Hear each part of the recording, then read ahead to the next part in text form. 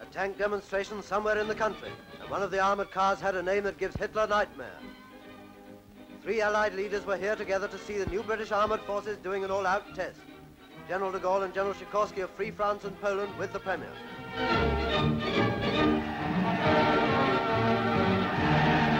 Mr. Churchill inspected the men on parade, and he wore that look of grim satisfaction that is one of the reasons for the nightmare.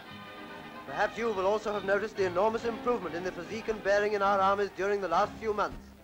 Hard training has made them the finest fighting men in the world. And now they've got the equipment, too.